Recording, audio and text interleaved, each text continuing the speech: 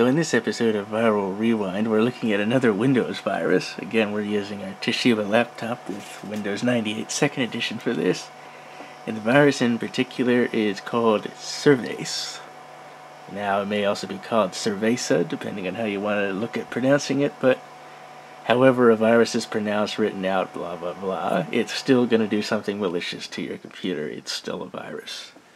So we've got Service here in the RAM drive folder because this laptop has a lot of memory, and so I've loaded a RAM drive onto it.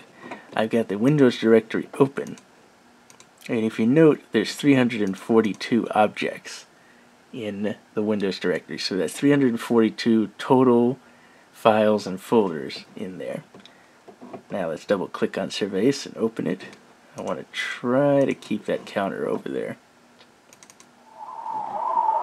So I get this unable to open DLL file error. You see some files have moved around and you may have caught it there. But we now have 343 objects in the Windows folder. So Service has dropped a file in the Windows folder. So let's go look for it. This DLL file error is going to play a part down the road when we look at this virus and its infection routine. You'll understand why it's showing this error. So let's go look for the dropped file. It's going to have the exact same icon as that Service file in the RAM drive. So here it is. Services.exe. This is the file that it has dropped. And not only did it drop a file, it also added a registry key to the Windows registry. So if we look up Services.exe, we'll find that it's added a run services once registry key for that services.exe file under the name Explore Services. We'll see that once it finds it in the registry. This takes a little time on this computer. So here's our dropped registry key in the Run Services Once area. As you see, it says Explore Services and it's tied to Services.exe. So every time Windows boots up and it's loading the services for Windows, it's going to include this Services.exe in those services and will load Service into memory. So let's go ahead and get Windows restarted so we can get Service loaded into memory. So here we got Windows 98 booting back up, and again, because of that registry entry, we're now going to have Service loaded into memory, and it's going to start infecting executable files. So I'll let the system here completely get booted into Windows.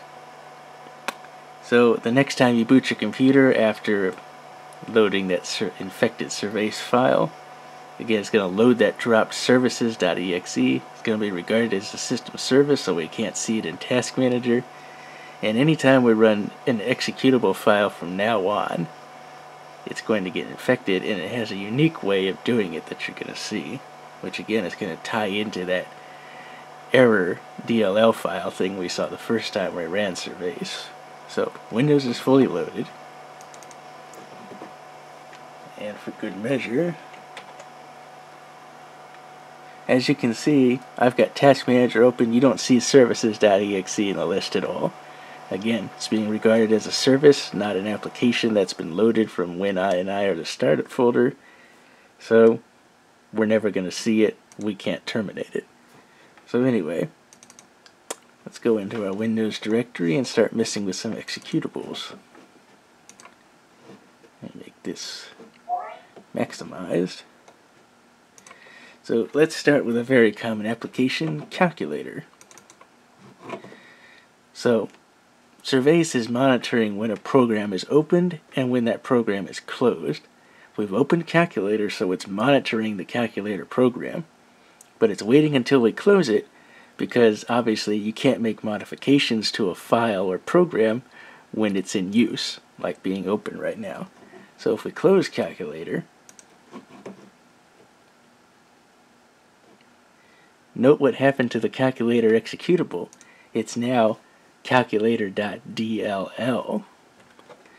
But what happened to the executable? Let's scroll down. It's down here now. So what Service does is after you launch a program and then close it, once it notes that that program is terminated and is no longer running, it will then modify it by changing the original executables extension to a .dll, and then it will create an executable copy of itself, the actual Service virus, and it will then link back to that .dll file of the original program. So if we run this, it still loads calculator, but it's running Service on top of it before loading it. So what this is essentially doing is acting as what we call a companion virus. Now let's look at some other ones here. Let's look at the CD player. CD player is open, it's monitoring it. I close CD player.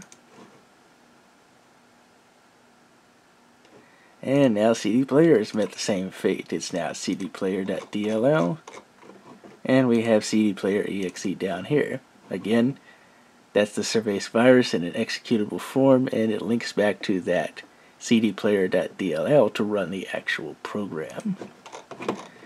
So let's just keep running programs and infect more of them here. Character map. Character map's done. Let's see. Free cell. Close free cell. Free cell's gone. So anyway, one of the things that Service also does is it can actually break some programs. So let me find one here from Maxis, back before it was ever acquired by Electronic Arts, with a familiar city builder called SimCity 2000. So let's load up SimCity.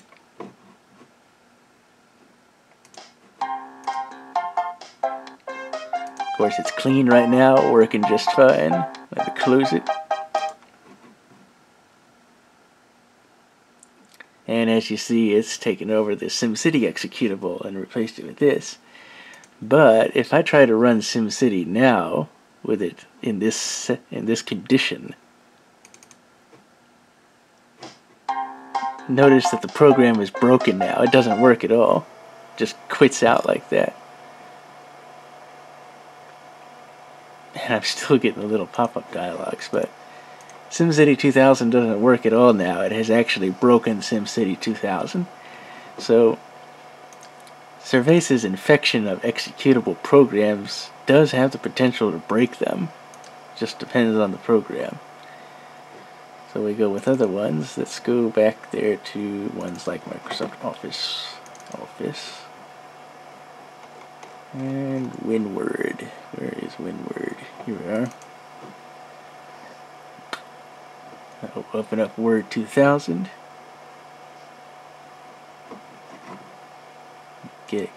Exit out of it before everyone's favorite Office assistant appears.